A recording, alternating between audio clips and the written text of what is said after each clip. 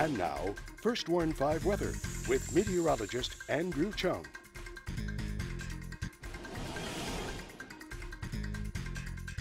Hey everyone, we've had warmer weather this afternoon compared to yesterday. Yesterday we had high temperatures in the 60s with cloudy skies. Today we saw a bit more sunshine and the temperatures climbed into the 80s. 81 for the high in Weslaco. Right now we're still seeing some clouds in place, and yes, there is a good chance for some more patchy fog overnight tonight into your commute tomorrow morning. So please be careful when driving tonight as well as tomorrow morning.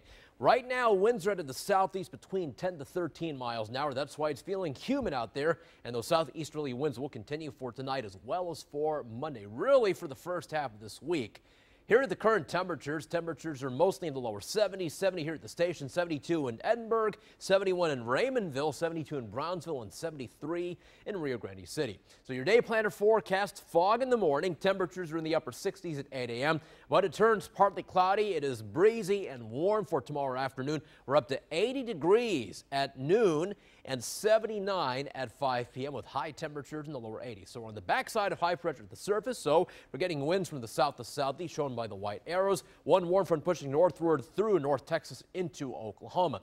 On future track, let's see what happens over the next couple of days. These white arrows indicate the upper level wind flow, and you'll notice it's mainly from west to east. When we get that west to east upper level wind flow, that means that the temperatures are warm here in the valley. It's going to stay warm, actually very warm for Tuesday and Wednesday. The other reason for that is we'll get winds coming off the mountains of Mexico closer to the surface. Winds will be from the south to southwest, and as those winds come off the mountains of Mexico, that air compresses, it descends, compresses, and warms, and that's why we're looking at high temperatures in the upper 80s to around 90 for Tuesday and Wednesday. But then things change for the second half of the week. There is one front coming in by very early Thursday morning, but it's a weak front, so here are the key words.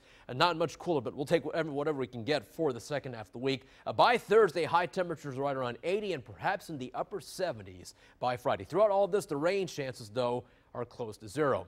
On the water, we have winds out of the south to southeast at 10 to 17 knots. Bay waters a moderate chop. Your next tide is a low tide at 4:39 tomorrow morning, and the seas are 2 to 6 feet. Beware of patchy fog offshore tonight as well as tomorrow morning, also onshore. Mostly cloudy skies for tonight with a low temperature of 67 degrees, so not terribly cold. And then for tomorrow, after that morning fog, it turns partly cloudy. It's breezy and warm for the afternoon, 83 degrees. And look at the winds tomorrow, out of the south to southeast at 15 to 25 miles an hour. Let's talk about that 7-day forecast. If you like the warm weather, this is going to be a treat for you. 89 degrees on Tuesday, 90 on Wednesday. Some records could be broken both days. Tuesday, mostly sunny skies, also mostly sunny on Wednesday. The front comes in very early Thursday morning, so we're down to 80 degrees on Thursday, mostly sunny skies. It's a little bit cooler on Friday with high temperatures in the upper 70s. We're back to the lower 80s for next Saturday and Sunday. Another front should arrive